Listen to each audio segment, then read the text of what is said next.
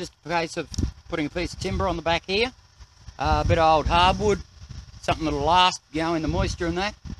You're best off drilling the holes. I've already pre-drilled these, but just to show you what I mean. Straight in, gives you a bit of a guide, and it stops the timber from splitting as well. Just clean them out a bit more, and we'll drive a few nails in there, just to hold that on there.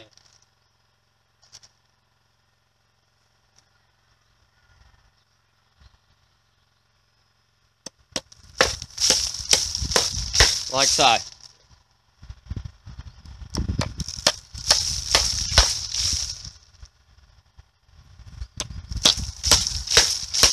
So, there you go, done.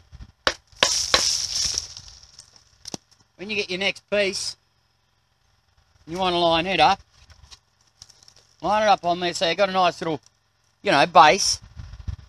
Have a look at it, find out which way the cut's running, and go. Leave a little gap there, just a little bit of a gap, just for moisture to run out. So we're going to cut her off there. And I'll be back in a moment. I'll just cut this one. Back again, and we're leaving our bit of a gap. Find our spot and drill our holes. Basically going to do that 4 times. Drive my nails in, and we're done again there. Soil, gravel, soil, and plants. Everything's ready to go now. So we're going to put it all together, and it'll be the final product. See what happens, eh? So first of all, we just add our gravel. You just want the gravel in there. It just gives a good bit of drainage for your plants, because these plants don't like wet feet. So you want a decent, you know, bit of gravel in there so it drains nice. Your bit of soil, just pour her in. Nothing fancy. Don't pack it down because you want it loose. And just fill the holes up a bit with soil. Some will fill, some won't fill.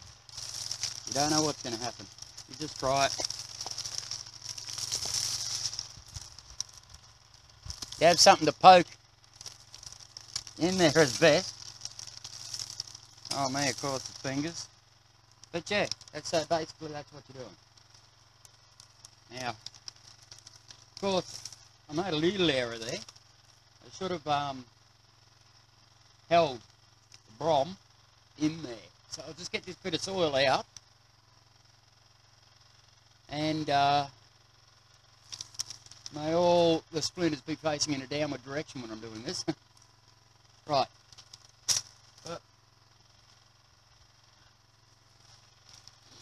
So, brom, push him toward the back.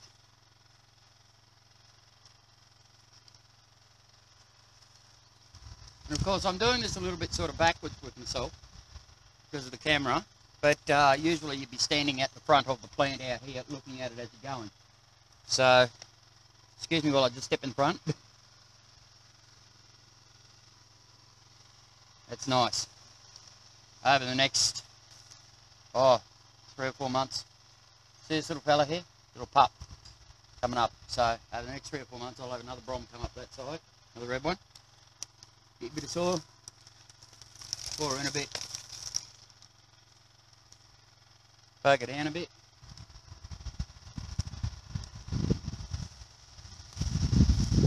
Like I said, you best off having a stick to do this, so.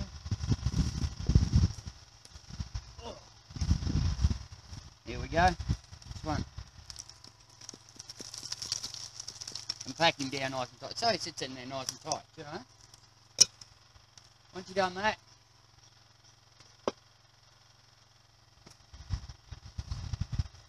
you start with your other plants. So, I think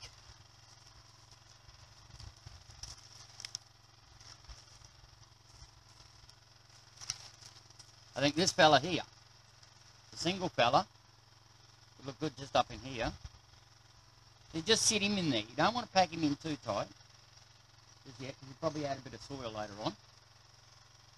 Plus you're going to have more plants coming in there. And to break up the colour a little bit, maybe zebra Haworthia.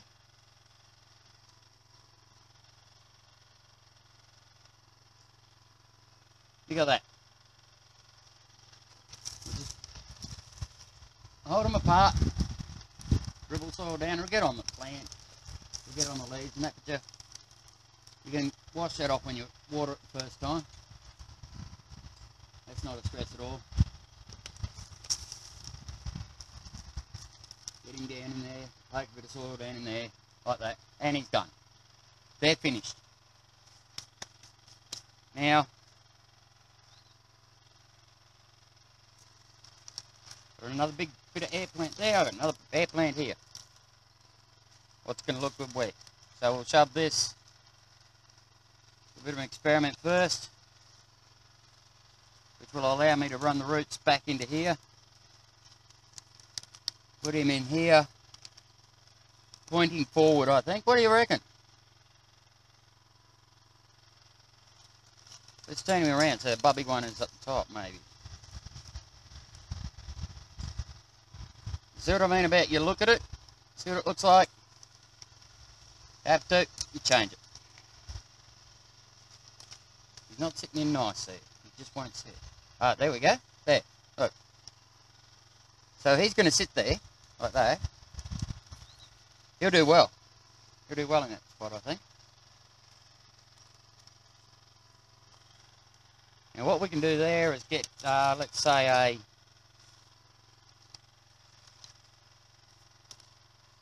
Haworthia vulgaris. These grow into a nice little clump. You can buy them here, depending on the size you want. Anything from $3 to $5. Reasonable size one, $5. Little fella like this, $3.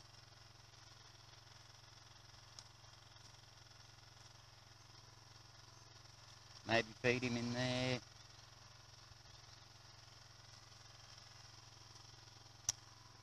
Hard to say with this little bloke.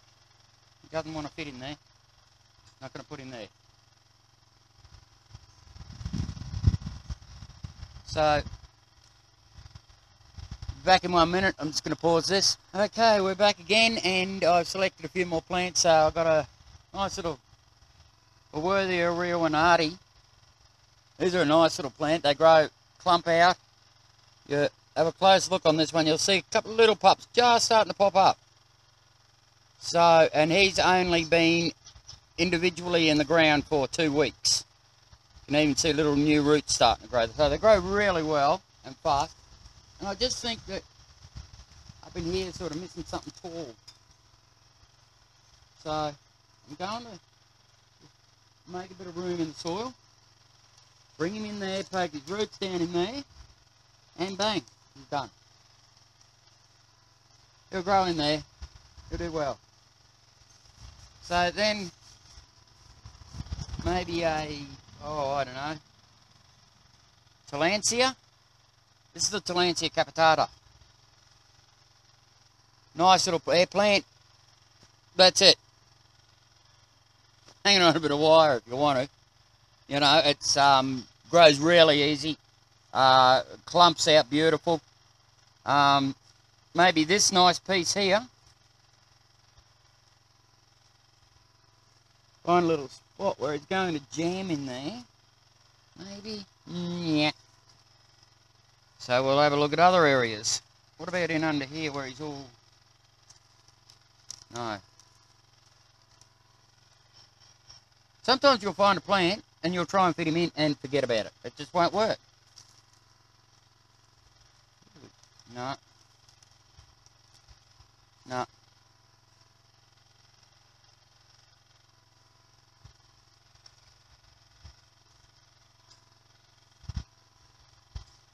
There we go. You can fill in up there. You can start filling around the back region there.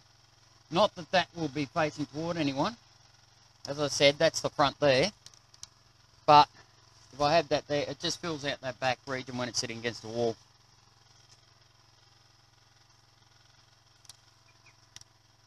Haworthia vulgaris again. We might maybe poke him in. Sometimes you've got to move leaves, so it looks good, you know. Got to have it looking good.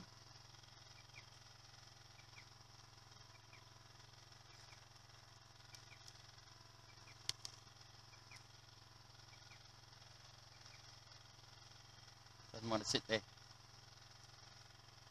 you don't want to play the game, don't try and force it.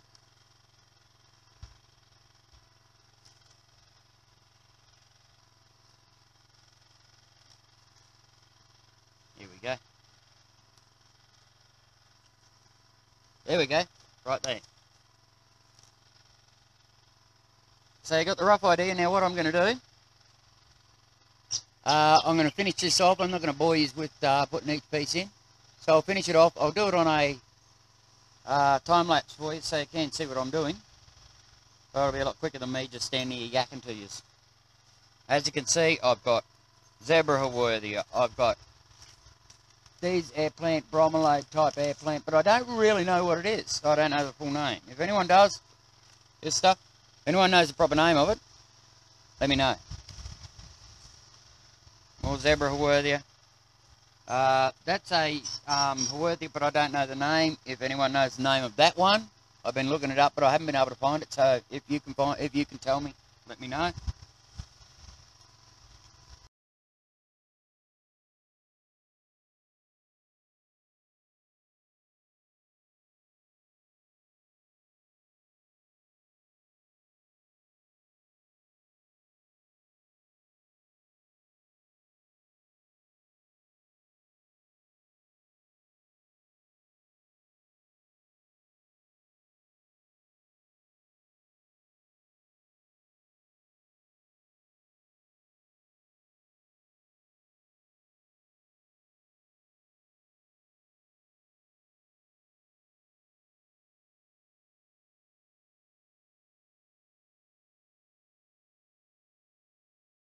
So this is it. This is the finished product.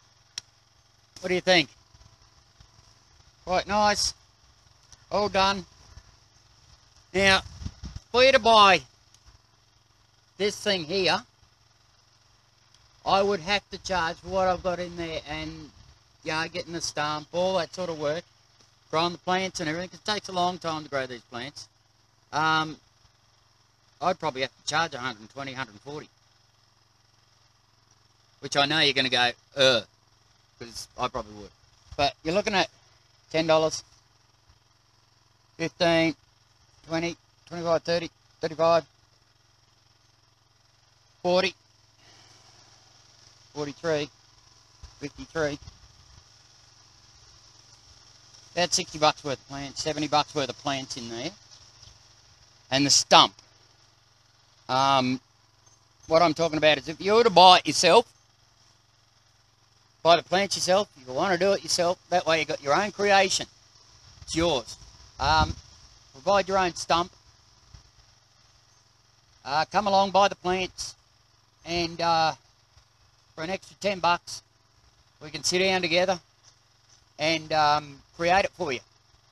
So that's up to you. Give you something to do. You know, take an hour or so to do it, and show you how I do it. And you know, as I said, for 10 bucks, you couldn't go wrong. If you wanted to buy all the plants and provide yourself a stump. If I've got stumps here, which they're getting few and far between, but if I do find some, I'll have them here, and you can buy the stumps off me too. I'll work out a reasonable price, but it'll work out a lot cheaper than what it would just buying this whole thing here, what I've got right now that I've just done. So anyway, till next time, and my next mad concoction I come up with, have fun. See yous.